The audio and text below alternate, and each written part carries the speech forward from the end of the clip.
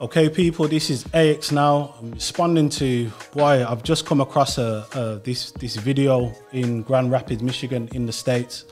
This news report on the BBC about a police officer shooting and fatally killing a black guy in Grand Rapids.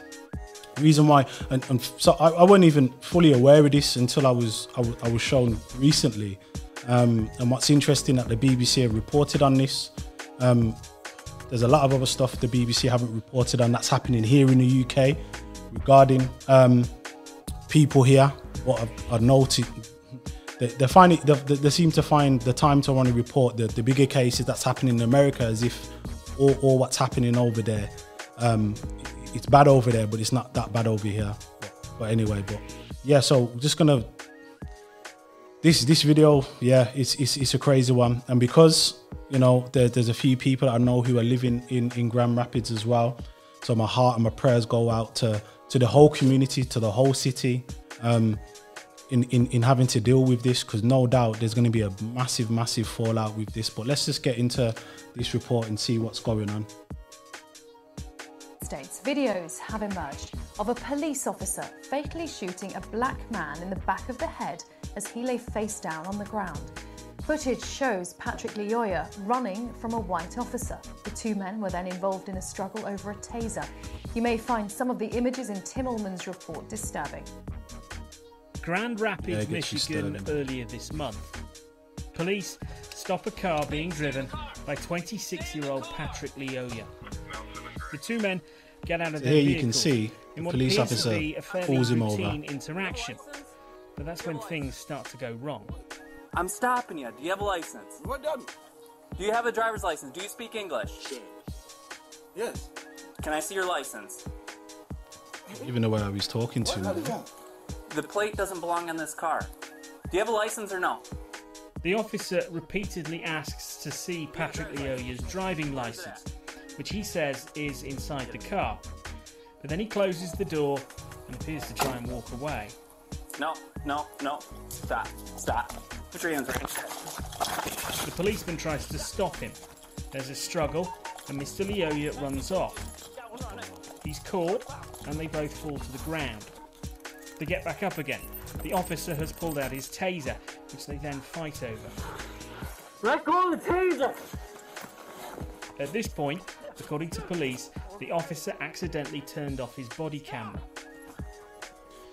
You see, this is kind of, you see when you see here, so you see what's happened. One, the way and how he's speaking to him, does he understand English?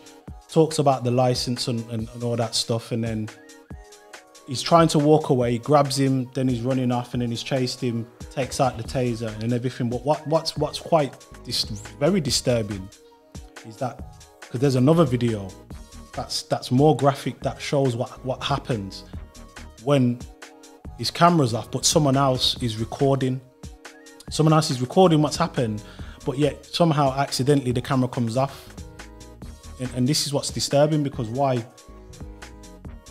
has it gone down this way? And so this is someone recording here, filming the incident on his phone. Then the police officer appears to shoot Mr. Lyoya in the back. Yeah, they have to cut it. Couldn't cut it. When I saw the video, it was painful to watch, and I immediately asked, what caused this to happen?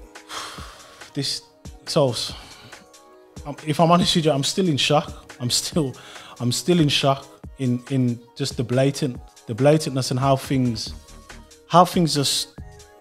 I'm still in shock.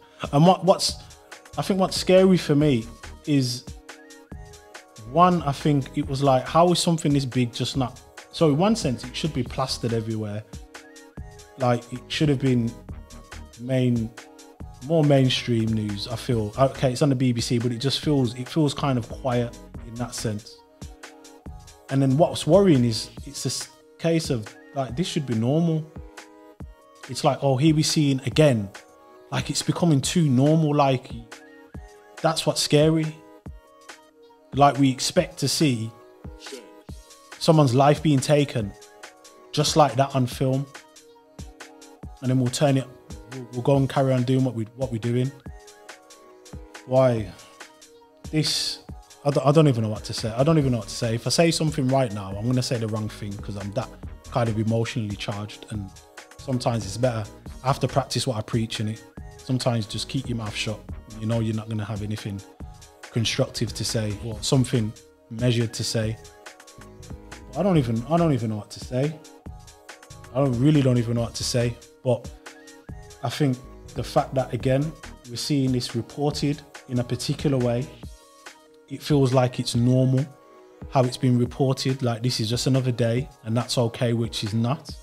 But then also, what's also striking is that the fact that the BBC are reporting about affairs abroad, then taking the time out to really scrutinise the affairs here that happens within our own country and really focusing on that, not just cherry picking certain things.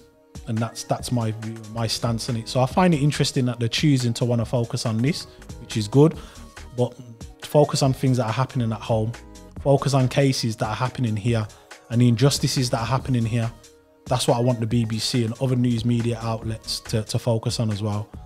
But in regards to this, as I said, my heart goes out to the whole family and even to the city, because I just know the tensions are going to be so high. It's going to be crazy there. It's going to be so high. So, and for those churches and those organisations that are out there, man, prayers are with you. Prayers are with you. Yeah, tough one. Thank you for watching the content we're putting out. Listen, make sure that you are liking, subscribing and following us on all our social channels, including patreon.com. Make sure you're finding us on there to support what we do so we can support you. And remember, guys, be extra.